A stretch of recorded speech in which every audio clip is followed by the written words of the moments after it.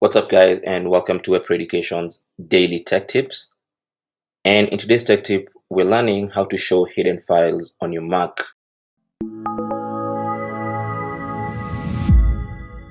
Now, certain system files and operating system files and your application files are hidden on your Mac just to keep them safe and to keep you from accidentally altering them, and that might cause harm to your Mac.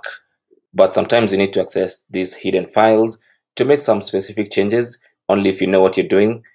And here's how to show these hidden files on your Mac. Now, like I mentioned, the main hidden files are system files.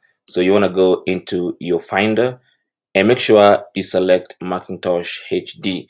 And that's where your macOS system files are placed. Now, as you can see right here, it looks very clean. If you go into library or applications, it looks very clean with a few folders in there. But there are very many hidden files that you cannot see right now.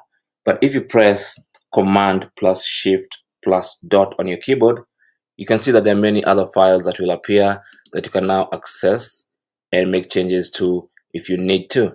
There are all these other new folders that will pop up. Now you can access any of these folders at any time and make the changes you need to make. But be very careful with these system files because they could really mess up your computer and the way your computer runs. Now you can hide these files again by pressing Command+Shift+Dot again, and they'll stay hidden just like that, like they were intended to be. Now, another commonly hidden directory is the applications folder on your Mac. Now, when you go into Finder and click on Go, you cannot see libraries here.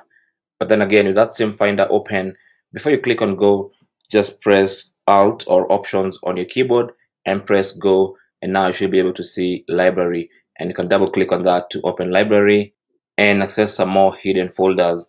Once again, you need to be careful when altering these files and folders because they could really mess up your macOS operating system. But anyway, that's how to access hidden files and folders in your Mac. Thanks for watching. You can leave your comments and questions down below. Don't forget to share and subscribe for more tips. Until the next one, my name is Chris, and I'll talk to you guys soon.